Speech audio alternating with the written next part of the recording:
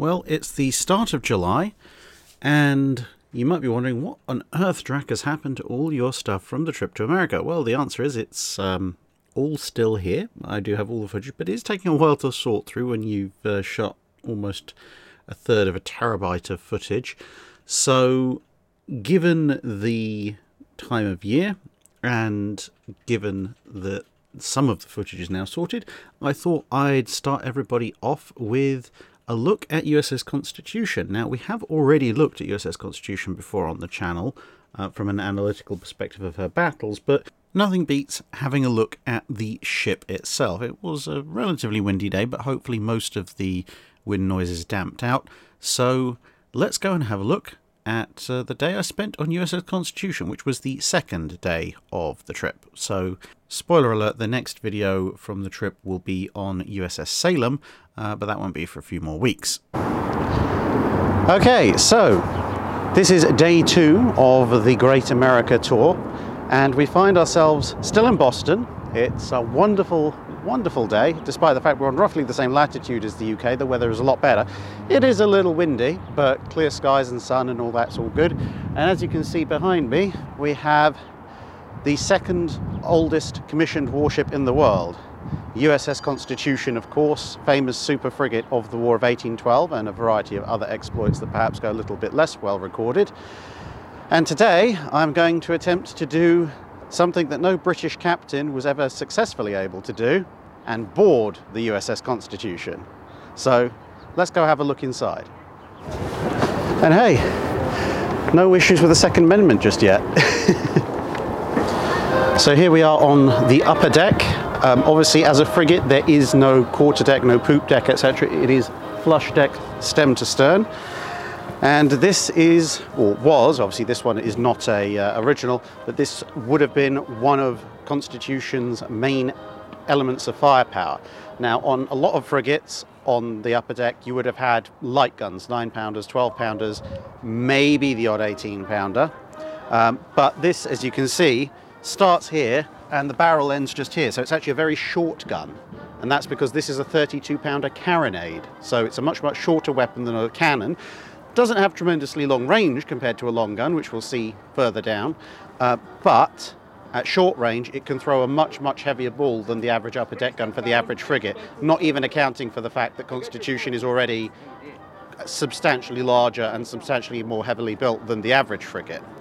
So this is one of the keys to Constitution's victories, because most of her fights are fought at very close range, and at very close range this thing has a lot of options. Not only can you shoot at the enemy with ball to just smash up their timbers, but you can also, due to the large volume, fire a significant amount of grape shot or some other kind of canister shot to clear the decks of enemy boarders, which obviously stops people attacking you as much as it assists you in attacking them. So, very useful. And the other thing that you might note is that, as with most carronades, and unlike most cannons, these things are not on your traditional four-wheeled carriages. These are on carriages which are fairly solid. You can see you've got a wedge here to allow you to change the elevation of the gun, but the actual wheeled part of the gun is these much, much smaller wheels, and that allows you, by means of ropes like this and this handle and these sockets here, to adjust the angle of the gun going backwards and forwards so that you can shoot at an enemy that's slightly aft of you or slightly fore of you, instead of just having to wait for them to be directly broadside. You can later on see a modified version of this carronade that has a screw thread through here, which allows you to elevate it a bit more precisely than the old wooden wedge, but you know, this works fairly well for the War of 1812.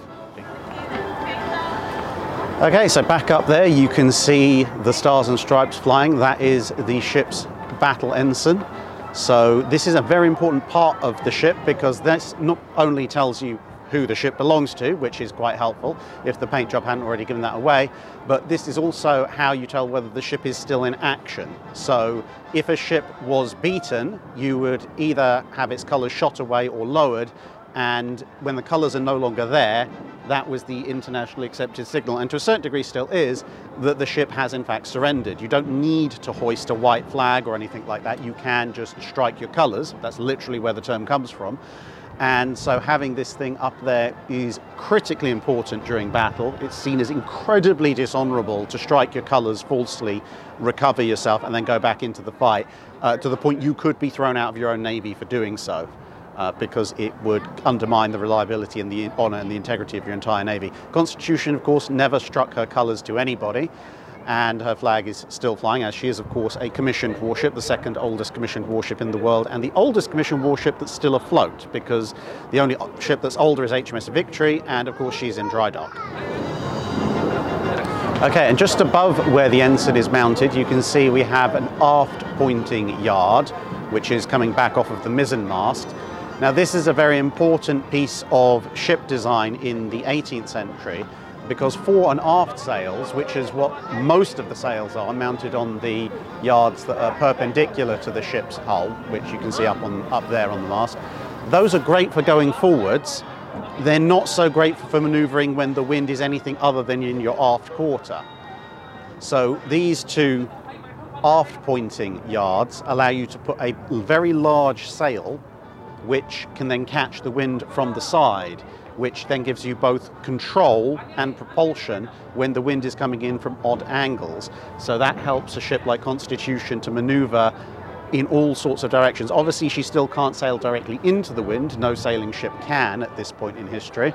But it means that she can maneuver around her opponents in a way that an enemy that lacks either this particular setup or perhaps lacks a sail that's of this kind of size wouldn't be able to do. Of course, it is a point of vulnerability, because if somebody shoots away the mizzen mast and that sail goes away, then she lacks a fair bit of agility. But the designers weren't entirely stupid.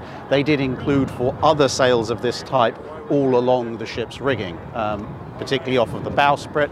But you could, as you can see with these lines running from the higher portions of the mast down to the lower portions, you could also, in a pinch, rig similar sails fore and aft between the masts. And as you can see, the other thing that Constitution has over Victory at the moment is that she is in fact fully rigged. So you can see the true beauty of a fully rigged ship of war from the late 18th - early 19th century. So there's a lot of rope that needs to be keeping the ship's masts and yards aloft, because this is her source of propulsion. All the weight of the guns, the crew, the ship's hull, etc., all of that has to be pushed through the water, and as a frigate she has to move through the water pretty quick, and all of that force is being transmitted through these masts. If they weren't rigged as heavily as they are, even though these masts are several feet thick, they would snap like matchwood the minute the wind picked up. So all this rigging helps keep the masts in place, not just when it's under propulsion, but also when the ship is pitching and rolling, because you can imagine with those fighting platforms up there and the sheer height of it, if the ship is rolling, that's going to create incredible forces left and right, or port and starboard, which could result in the mast just snapping off. And that was a very significant danger in battle. A lot of the time when masts collapsed in battle, it wouldn't necessarily be from the enemy shooting the mast through, although that could and did happen.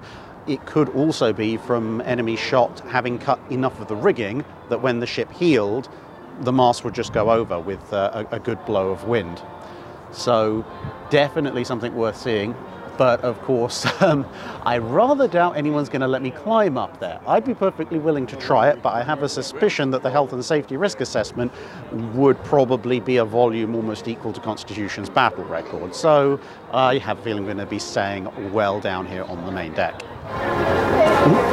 So this is the ship's, well, it's spelt gunwale. Most people call it a gunwale.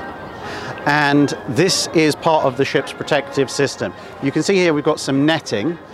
You could stuff all sorts of things, usually hammocks in here as well. Now, obviously, as you can see, the ship's sides are quite thick. Slightly commonly repeated myth, Constitution is not built to the specs of a ship of the line. Her ribbing is a bit closer together than the average frigate. So she has the ribbing framework of a ship of the line, but the hull thickness, although it is quite thick, is not quite up to ship of the line standards. But to be fair, she's a big frigate. That's not exactly a mark against her. She is still immensely strong. And the fact that she's still here is testament to that, amongst other things. But the purpose of this is, as you might imagine, to shelter people from incoming fire. The ship's built from a mixture of live oak and white oak, which is very, very tough wood, which also helps protect the crew. And at long range, frigate-grade gunfire, 12-pounders or 18-pounders, could bounce off or embed themselves in the hull. But it's not like ironclad armour in the latter part of the 19th century. At close range, even a 12 or 18-pounder ball will still come through this oak. With a lot of splinters. It's not a particularly good thing to have happen to you. But, you know, no armour is perfect. The fact that, if you like, this wooden armour could fail at close range, again, isn't a mark against Constitution. The fact that she has it at all and that she has that protection at longer to medium ranges is a huge step up above most frigates. And this is where her name Old Ironsides, or her nickname Old Ironsides, comes from, because it's much, much easier to survive a sea battle if you're on one of the 6 original frigates, of which obviously Constitution is one, without too many injuries and too many deaths amongst your crew when you have this kind of protection going on. One of the ways that you can actually tell that this kind of damage at close range did happen is that when you look at Constitution's victories, Java, Guerriere, and Macedonian being, of course, the most famous, when the British ship is beaten into submission, she doesn't immediately take the surrender. Constitution actually hauls off for a little bit of time to make good her own damage, which, of course, tells you that she had taken damage, which, you know, a bit of a giveaway there. But the main thing is, yes, she'd taken damage, but she hadn't taken anywhere near as much damage as the other guy, because they were the ones who'd surrendered. So it's effectively, if you imagine a bar fight, if someone's going, yeah, you know what, fine, I give up, maybe you got them on the floor or whatever, just because you take a step back to recover your breath, mop a few cuts and bruises that you've got before you step in and go, right, okay, and don't do that again, that doesn't mean you lost the fight. It just means, you know, you're being a bit sensible about things. And you've got to remember that not only is this part of the ship's protection, this is also part of the ship's hull. And that goes obviously all the way down. So only a fool after a battle would immediately start worrying about taking over the other ship when there are potentially holes and other forms of damage in his own ship. You know, this thing has to stay afloat after the battle as well. Just winning the battle and sinking because you left a hole at the waterline isn't a good thing. But obviously she was correctly patched up, sufficiently patched up, and was able to tow in quite the number of prizes. So here we are at the ship's bow, patriotic music apparently obligatory, and what you might notice is a few things. One, we have here a position for a bow chaser. So obviously if you're chasing your opponent, your broadside guns, not the world's most useful weapons. You can, when you're pursuing an enemy, turn port and starboard and basically weave and fire your broadsides. But of course that means you're describing a much longer course, and given that you're wind driven, you may be pulling into areas where the wind isn't propelling you quite as efficiently. So you have to have a lot of a speed advantage over your opponent to be able to pull that off. And given that Constitution's main prey are other frigates, she might be faster than them. She's not that much faster than them that she can easily risk that all the time. And so the bow chaser position on most age of sail warships is an absolutely excellent idea, because it means you can have a gun here and you can shoot at your opponent with minimal to no course change. Granted, you only have one position here, one position on the opposite side, but the enemy's going to be similarly restricted with his stern chasers, and of course he's already running from you, so you don't have to worry about that too much. Another thing that's quite interesting to note, up here on the bowsprit, you can see these little steps. Now obviously there's a little bit of modern anti-skid on the steps themselves, but that does give away a bit of a clue, and you know, some of the pads up there. On this yard across at the front, there would be, or could be, another sail. And that sail would have to be furled, unfurled, managed, etc. And there's some rigging there as well, so that if that got damaged, people would have to go up and fix that. And you can't just wait to go back into port to sort that out. This kind of stuff has to be sorted at the time whilst the ship is at sea, and that's where someone would have to go. And now there is a modern safety line running up the side, but back in the day, not only would the ship be moving and pitching and rolling and swaying and potentially people also shooting at you, but you'd be running up there without the anti-skid, probably in bare feet, because, you know, that's a modicum of safety compared to wearing shoes at the time, but you'd have to be running up the bowsprit to do whatever it was the captain needed you to do, and then hope that you can make it back again. Now there is a little bit of more wooden construction here beyond the structural bow of the ship, which gives it a bit more of a forward peak, but that is, as I say, it's not structural, it's just designed, well, I'd say for aesthetic, but partly for seakeeping as well. So that's the bow here, and obviously we've got this big block and tackle system with a bunch of really nice thick ropes. This is actually going all the way back to the main mast. So for reference, on most ships at the time, most ships, whether they're frigates or ships of the line, they will have 3 masts. So you have the foremast, which is the one, obviously, the forwardmost mast. You have the main mast, which is amidships, which is usually the biggest mast. And then you have the mizzen mast, which is usually the aft mast. Now, obviously, you could get a 4 or 5 masted ship, and then they have other names for that, mostly based on early medieval terms, which was the last time that anyone built a warship with more than 3 masts. 3 masts kind of became the standard. But if you only have 2 masts, you are classed as a brig. So you're not a ship, you're a brig now. And this also explains why on later warships, perhaps a World War I or World War II battleship or a cruiser, you'll see a mast coming up somewhere around about the bridge or just after the bridge, and that'll be the foremast. That's all understandable, perfectly fine. But then you see another mast on a iron or steel vessel, and it might be right back. It'll be behind the funnels, might actually be, right back as far as the aft turret, and it'll be called the main mast. And you might think, well, why is it the main mast? It's right at the back. And that's because masts are always counted from forward. So first mast is foremast, second mast is main mast, and if you don't have a third mast, it doesn't matter where that second mast is, it's still the main mast. And the one thing you don't want to be doing is standing before the mast, because that usually means someone's about to hit you with a whip. And at the moment we've got a sea shanty going, so if you can hear that, you can try and figure out which one it is. Anyway, this is another 32-pound carronade, so you've already seen one of those on the aft starboard quarter. But over here, we see a long gun, and you can immediately tell the difference, whereas the carronade's barrel basically stops at this netting in its current position. This cannon, as you can see, the carriage is pretty much at the same position aft, but firstly, the bascule of this gun is right at the back of the carriage, whereas the bascule of the carronade is about 2-3 foot further forward, and then you have another 3 to 4 foot of gun going past the netting, hence long gun. So this is part of the ship's main armament. Obviously this weapon is a much longer range weapon for a given value of long range. It is the age of sail after all. And as you can see, it's also on a far more traditional naval carriage. So big wooden wheels, 4 of them, 2 slightly larger forward, 2 slightly smaller aft. Same kind of ropes to restrict the recoil, and you can see from the rings there would be, if this gun was going into action, the same with the carronade, considerably more ropes. You wouldn't just have the one, because apart from anything, just this on its own, that'll stop the gun going back, but gives you no ability to wheel the gun forward again once you've reloaded it. So this is somewhat reduced compared to its full rope rig.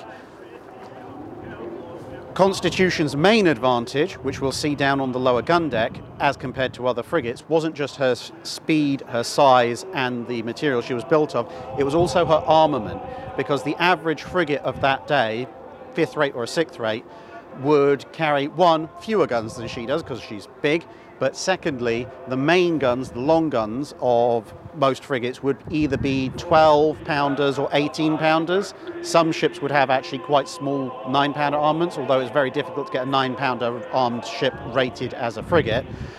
But 12 and 18-pounders, okay, fine, lots of 12-pounder frigates, some 18-pounder frigates, but Constitution's long guns down on the main gun deck are 24-pounders. So they're the same kind of poundage as the guns you'd find on the midships deck of a ship of the line, or possibly sometimes the lowest gun deck of a 2-decker, like a 3rd rate.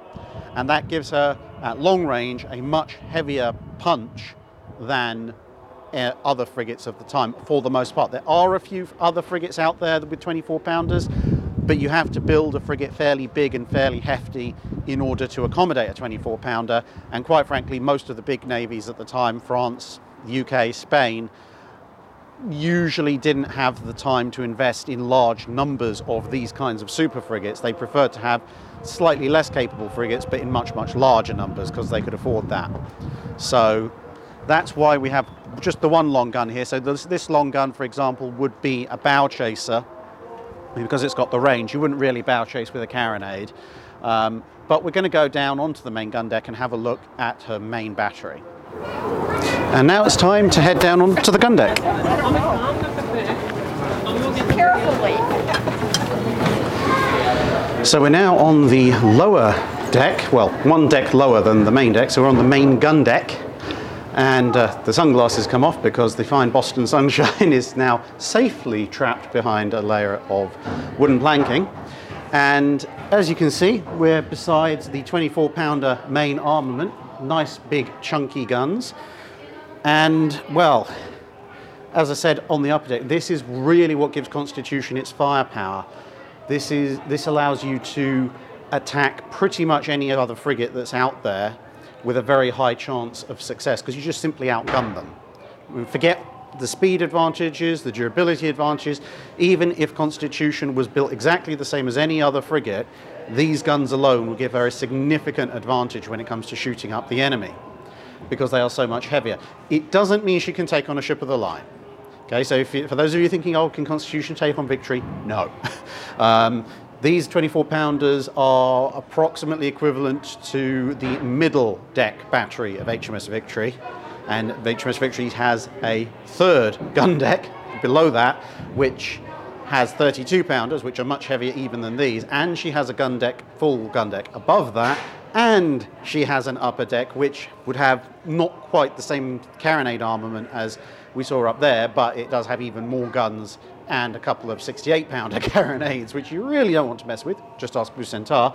But still, it would maybe give Constitution a fighting chance against a fourth-rate ship of the line. Now, the fourth-rate, by the time Constitution is in service, has kind of gone out of fashion, but there are still a number of them, 52 gunners, 56 gunners, and 64 gunners still in various fleets. And Constitution, when she's fully kitted up, has almost as many guns, and her firepower is probably about equal. So very, very big frigate fighting a very small ship of the line, possibility of victory. Now, one of the other things you might notice is if you see videos of me in Victory or some other places, if you're on the main gun deck, you do have to stoop a bit, or you have to find a convenient section between beams to stand up in. One of the good features of frigates is that because someone's ringing a bell. One of the best features about frigates is that because they only have the one gun deck, they can afford for that gun deck to be a little bit taller anyway. And because Constitution is, as I said before, a larger frigate on top of that, it means that my 6'0" of height can quite happily walk straight under the beams without even a risk of clocking my head. I mean, I've got my glasses on my head, and even if I stand on my tiptoes, I can't even knock my glasses off. So I'm really liking this particular design feature. And you can see on the sides here, again, like we saw up at the gunnels, the sides of the ship are pretty darn thick. And each of the guns now seems to have a nameplate. So that's not to help the gunners work out where they should be, because you know they know where they should be. They live, fight, and sleep here. But it does help with a bit of familiarity with those weapons. And you can just see how heavily built the ship is. Critical importance, though, looking fore and aft, you can literally see the bow there. You could see all the way to the stern. There are no bulkheads in an Asia sail ship of the line. So if water comes in the gun ports, you're in trouble. But that's another benefit of both being a frigate and being a Constitution-style super frigate. These gun ports are pretty high above the water, so the chances of the water shipping in through the gun ports and going down Mary Rose style are pretty low. It also gives you a slight advantage against some ships of the line.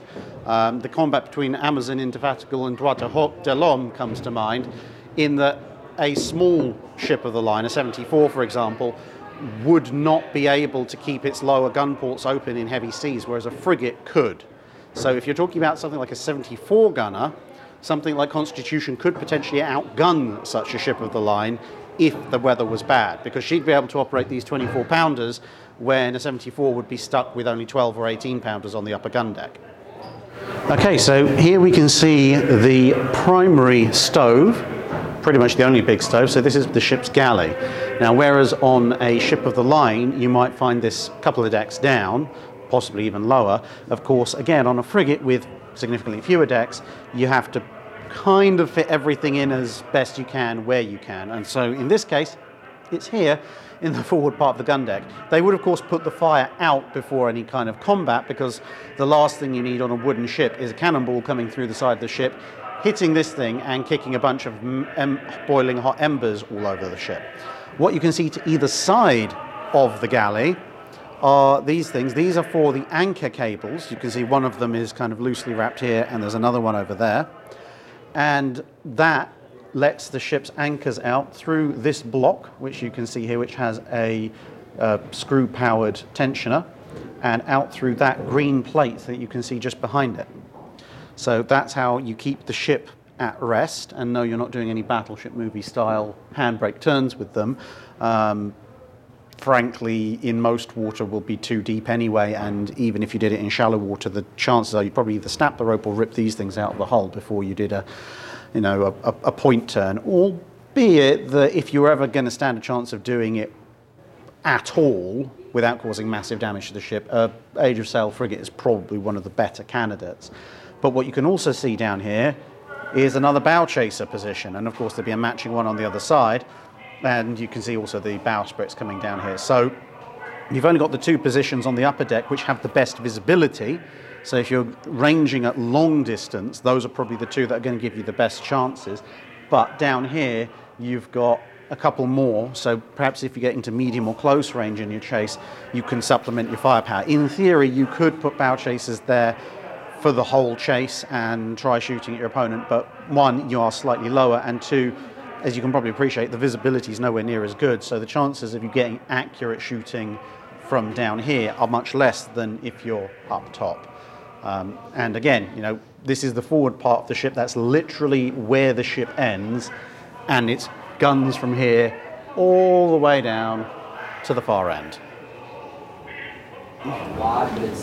So this is the aft section of the gun deck, and as you can see, it's not entirely the end of the gun deck. There are actually gun ports here, so all of this furniture, which is of course for the ship's senior staff, would be cleared away in a time of combat in order to allow the ship to bring more firepower to bear. But as you can see, it's not a tremendously great amount of the ship. If you've seen some of the clips I took on HMS Victory, this entire area for the ship's officers about the size of maybe Victory's great cabin, but obviously somewhat subdivided. So you've got a cot there, and you can see some of the glazing that's right up on the stern. So Constitution, another way of telling her apart from British, French or Spanish made frigates in the War of 1812, is her stern structure. It is quite distinctive. Most of the European frigates would have a much more rounded top to their sterns. Constitution's is almost, not quite, but almost flush flat across the top.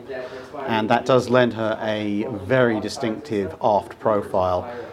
And the fact that she's painted black and white also helps. Obviously the British colours by the War of 1812 are a yellow ochre and black, the Nelson checker. The French at this point have just about begun to adopt some kind of uniform colour procedure as well, although their sides of their hulls are much more monocolour. The US Navy colour scheme at this point, black hull with white striping.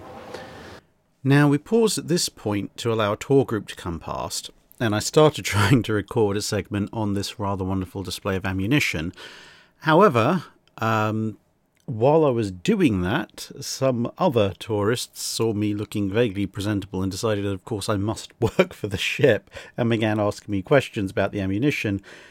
And I couldn't resist giving them what should have been a relatively short lecture on types of Age of Sail ammunition, and I think ended up turning into about a 40-minute discussion of ammunition, guns, and everything else.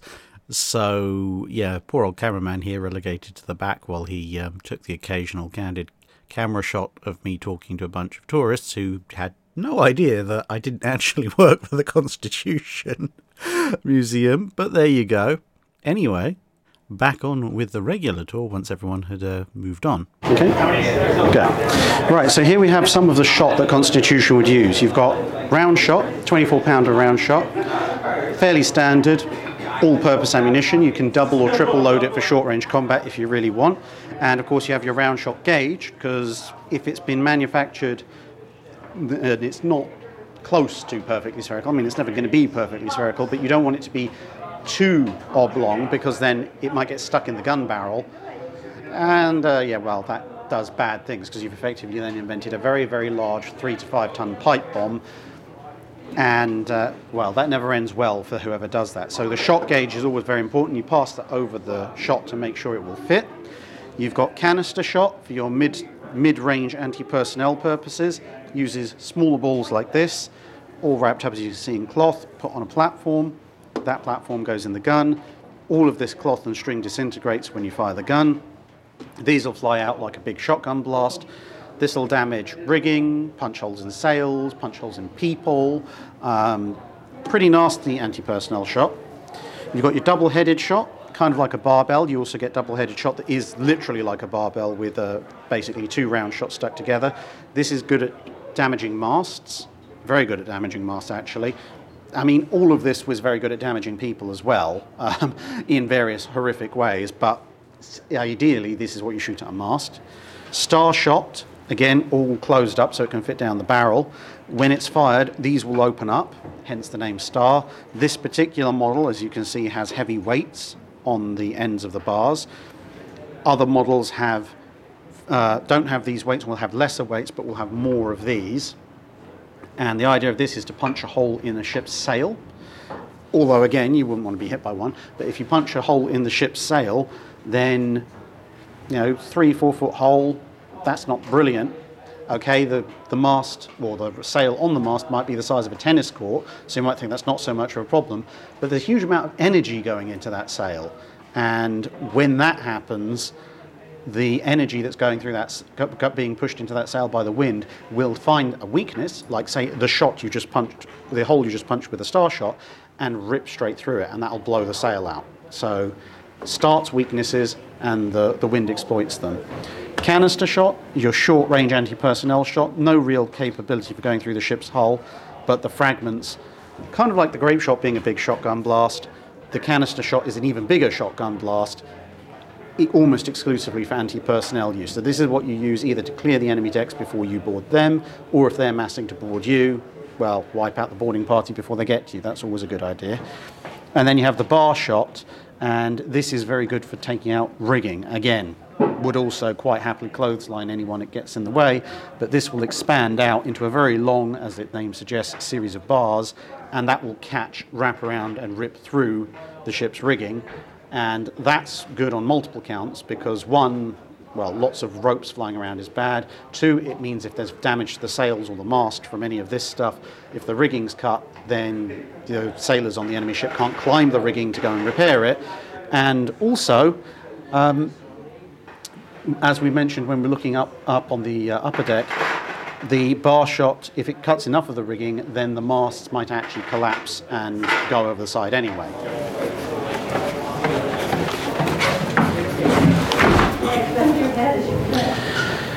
Now, we are 1 deck lower than the gun deck, and as you can see, the height of the hull has gone down a bit, so now I'm having to shelter between the main beams.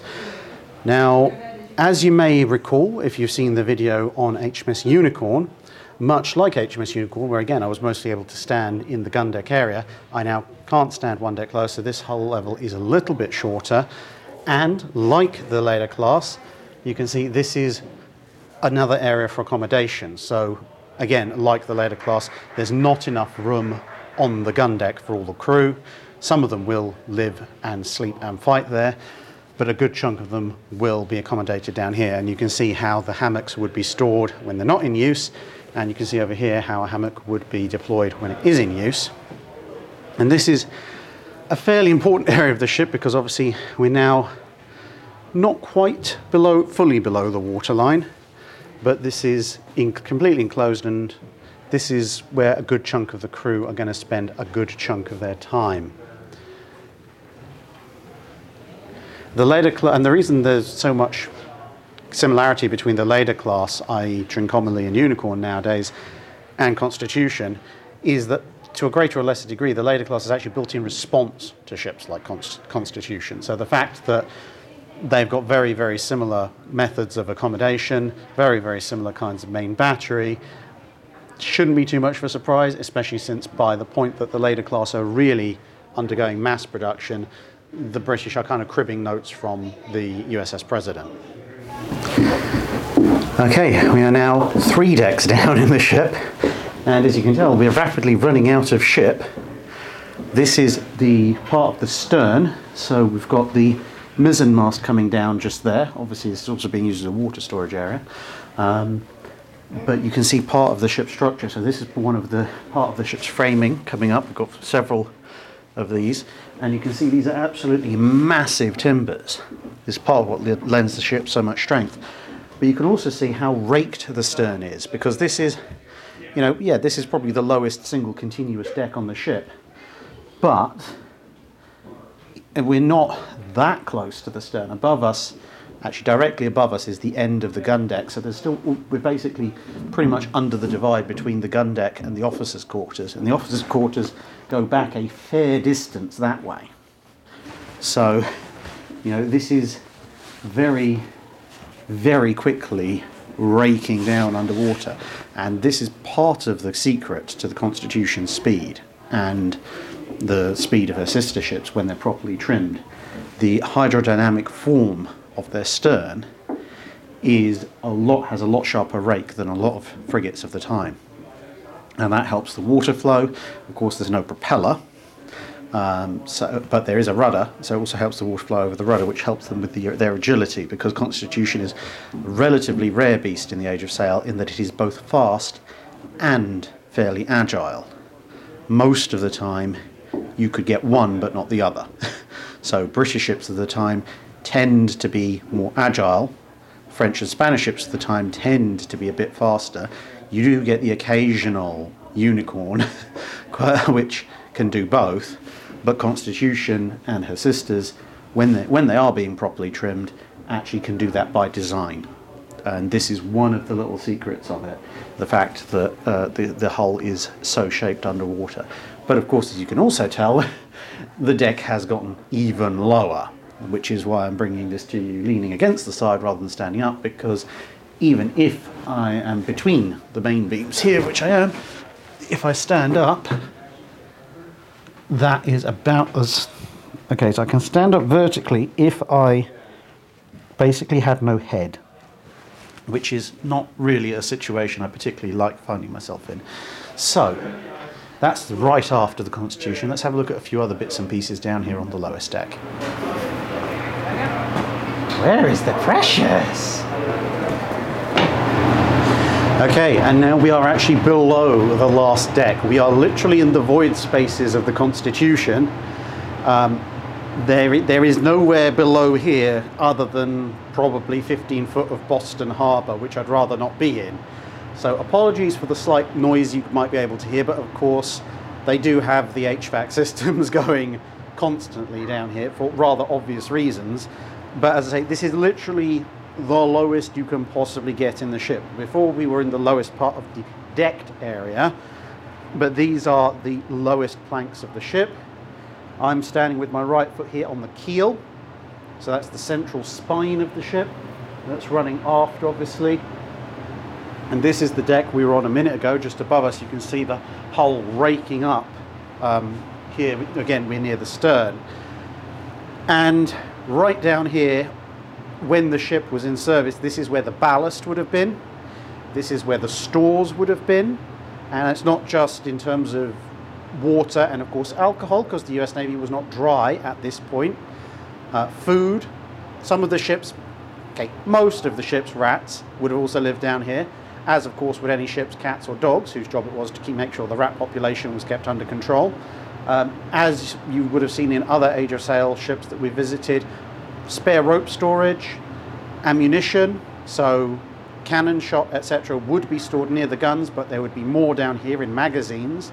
And of course the other thing that would be down here, well, not literally where I'm standing now, but just above us and just a bit forward, would be the main magazine, where the gunpowder is stored. because, well, it's the only safe place for it to be stored. So this deck and the, well, this void space and the deck we were above are below the waterline, and there's a very, very good reason for keeping all that gunpowder down here. Well, I mean, obviously, apart from the fact you need to use it to, you know, shoot the guns, but a ship like this might be carrying dozens of tons of gunpowder. So a ship like this, if it's carrying dozens of tons of gunpowder in the main magazine, you do not want that to catch fire. If it catches fire, this is just so much hope, streams and splinters. So it has to be kept below the water. It has to be kept safe. Of course, the iron ammunition has no explosion risk. You can store that wherever you like, but the gunpowder definitely has to be kept down here. And copper line magazine, pretty much like HMS Victory, people would run the charges up through a kind of airlock system. It's not actually an airlock system, but it's the closest modern equivalent we can think of, or maybe you call it an interlock system, to make sure that no sparks get in there. And well, if a 1 ton of gunpowder can destroy the Houses of Parliament, 30 tons of gunpowder, yeah, you'd be lucky to pick up bits of the mast from a mile away. And of course, the fact that we're here means that never happened, because unlike certain people, the US Navy crew of this ship understood magazine safety procedures. And speaking of magazines, the crew were incredibly helpful during our tour of the ship, and they pointed out where one of the ship's magazines actually was. So this, and also allowed us in. Now, as you can see, this is, of course, as I said, copper lined. Everything is copper lined except for the modern light bulb there. And this is at one of the extreme ends of the ship, and of course being deep down, you can tell it's just a little claustrophobic. We're basically taking these pictures lying on our sides, and hence that's why I didn't shoot any live video in the magazine. It would have been a hilariously undignified way of talking to people. And you might notice there is quite a lot of this white paste on there. That's because they're in the process of cleaning it. So you can see some areas where it has been cleaned, some areas where patina has built up, and some areas where this cleaning chemical is currently in the process of cleaning up existing patina. And of course, in the magazine, you want to store anything that might go boom. So there'll be boxes of grenades, as well as fuses for those grenades, and as you can see, various kinds of powder. This would obviously have to be broken down into individual charges, but it would be stored long term in these barrels, deep in the magazines, deep in the ship. The copper sheeting of the magazine would of course be accompanied by the use of copper and wooden tools, absolutely no iron permitted in any way, shape or form to avoid striking sparks, and that would allow you to safely handle the gunpowder and turn it into bag charges ready for use. You can also see the absolute deepest and oldest part of the ship just around this area. So this is part of the original keel and original planking, as you can see narrowing quite significantly at this end of the ship where this magazine is located. And just outside the magazine you have quills, which are useful for the priming of the guns. Various tools, you can see most of those there are copper, and a few that aren't wouldn't be allowed in the magazine itself, with some empty charge bags, and you've got scoops and so forth, spare powder bag, and of course some pre-made charges ready to go. And the different colours would signify, as far as I was going to understand, the different guns that those charges would then be used in. Now, exiting the ship, we also found this delightful little creature. So this is the subject of many memes online from people who have taken photos of it or found photos of it over various periods. This is Constitution's own little pet tugboat. And yes, it is a US Navy vessel, and it is the most adorable towing vessel on the planet. It lives just to the starboard of Constitution. Now, I was there thinking to myself, well, this has been a really successful day. We've toured Constitution from top to bottom, well, with the exception of the actual fighting tops. The crew have been absolutely wonderful. Now I should go and get myself a US Constitution baseball cap. But then they mentioned that they had something special in mind for me. Okay, I thought, this should be good. Let's head back on the ship. I was not expecting what was about to happen. Okay everyone, here we are after hours aboard USS Constitution, and as you might notice, this gun looks a little bit more active than all the others because we are going to fire it. And, well, I'd say helping me fire it, to be honest. He knows what he's doing a lot more than I do. Hey everyone, I'm GM2 Nieves. It's Gunner's Mate 2nd Class, Petty Officer Nieves. I'm in the United States Navy. I'm a Gunner's Mate. Right here in my hand, I have a 40 millimeter, 200-gram round that I'm going to be loading into our Mark 11 Mod 2 saluting battery. The purpose of this is to execute evening colors when we bring down our American flag, and then for all the lost military members. And not only us, the USS Constitution, brings down our American flag, but the sound of this gun, also the NPS, National Park Services, and Coast Guard base are going to listen to this gun to execute their colors as well. Colors is at sunset, evening colors at sunset. And the time today, April 10th, 2022, is 7:20 p.m. Right now what I'm doing, I'm checking my sights, sights clear. I'm checking my sights 2 minutes prior. As a gunner's mate, you always make sure the gun is clear and safe before you mess with it. So I have a live round. I'm going to insert it into the saluting battery. I have permission to fire on the command battery's release. And now the gun is loaded. We have 2 minutes to colors. I'm going to check again at 1 minute to colors to make sure the sights are clear at 30 seconds, and that's standby. And the wonderful people for Constitution have let me have the great honour of actually firing the gun today. So at the command, I shall fire the weapon. Absolutely. Which will be the first time I've fired a gun of this caliber before. This is a 40 millimeter, 200-gram round. This gun has a concussion radius of 50 feet. Sights clear. So what I'm doing is checking 30 degrees left and right of the barrel and 100 feet down, just for safe measures. And I'm looking for personnel in the water, kayakers, small boats, anything here. If the sights aren't clear, I'll let the CDO know, and we'll hold off on firing until we get that cleared away. CDO DCC, 30 seconds to evening colors. 30 seconds to evening colors, I break gun crew, check sights. Sights clear. Sights clear, aye. Now I'm going to put my air pro on.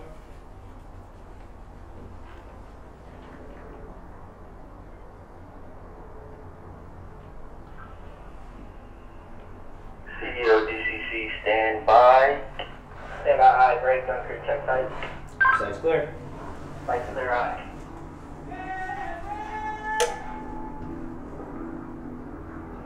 CDO DCC, evening colors. Batteries released.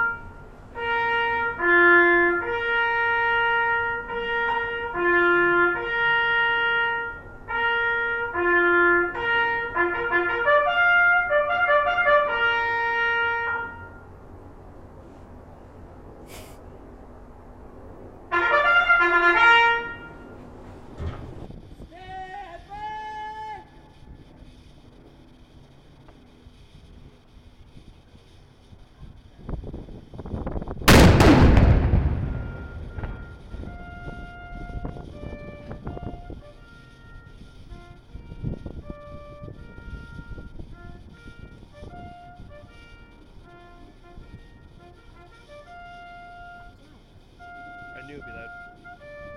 I did say it's going to be very loud. And that concluded an absolutely wonderful day aboard USS Constitution. Again, huge thanks to the USS Constitution crew for both sorting that out and obviously giving me the honour to fire the gun that signals colours for that particular day. It was certainly something I wasn't expecting, but something I hugely enjoyed and, of course, respect. And, of course, I was able to, therefore, add my own signature to the book of USS Constitution Gunners. So that's a little permanent record, which is quite fun. So, there you have it. A quick look aboard USS Constitution, the second oldest commissioned warship in the world and the oldest floating commissioned warship in the world. Highly recommend you go visit her in Boston Harbor. There is also a Fletcher-class destroyer, the Cassin Young, just over behind her in this picture. Also definitely worth a visit, although we only got to see her from an external perspective because there was limited time. Of course, the world's cutest tugboat there down to the right, and the USS Constitution Museum. So it's definitely a full day out if you're able to get to central Boston. So with one ship down, let's get on with the rest of the America trip over the course of the year. That's it for this video. Thanks for watching. If you have a comment or suggestion for a ship to review, let us know in the comments below. Don't forget to comment on the pinned post for dry dock questions.